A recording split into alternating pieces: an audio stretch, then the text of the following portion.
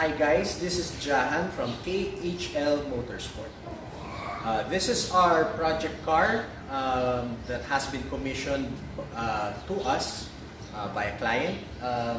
It is a 1996 Subaru Legacy BG5 chassis. It does not have a Subaru engine anymore. We got rid of the stock EJ20E single cam boxer engine, and we installed a 4G63 engine, but not just any 4G63 engine. It's actually made in Korea. It's a Hyundai engine.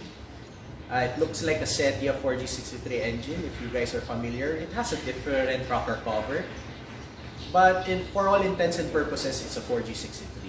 It was a bit difficult to shoehorn the 4G63 into this Subaru chassis. It really, even up to now, it really doesn't fit. It sticks out the hood.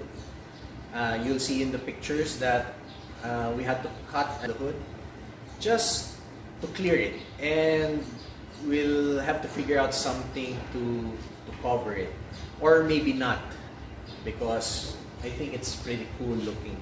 The direct inspiration is from the Hyubaru project. You can see it somewhere else in YouTube. Maybe we'll put a link somewhere. We'll put a link somewhere there. So we broached him the idea, hey, bring your legacy here. We have a 4G63 out of a Hyundai Sonata.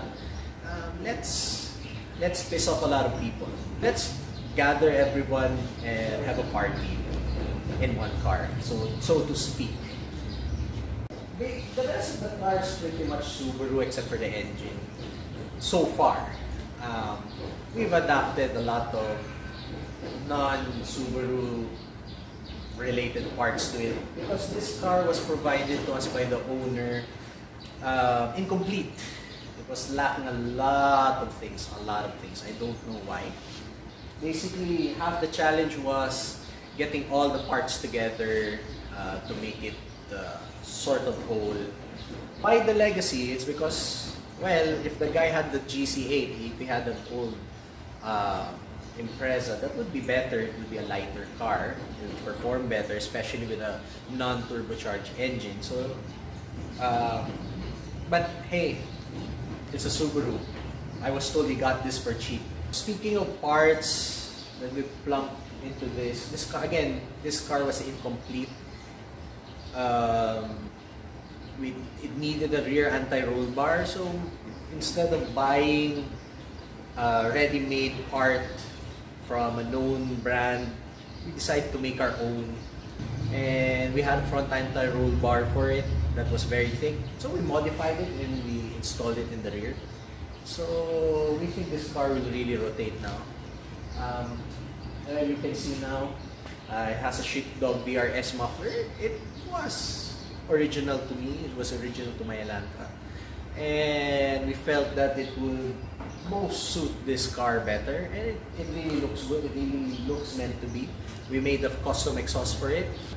We made headers for it. We're planning to not modify the engine too much in the future, since it's a 4G63. It's gonna be ridiculous with a turbo, with a turbo. So that's for the distant future for this car. But for now, we just want to get it running. The owner wants it to be fielded in rallycross, so this will be our rallycross car. So there will be a few things we do to it that we won't super explain. We still need to figure out our rear differential. We still have to figure out our cooling system, and we still have to figure out our engine management and piece it together. You'll see some pictures of the interior. It's still a bit of a mess. The dashboard is on the top of the roof. Tires aren't on it. So there's still much more to be done. And of course, we have to put air conditioning. And we'll probably detail more things that we've done today. There's some interesting things that would be good for future video. This is Project Hyubaru. We've written about it on the website, kuholgarage.online.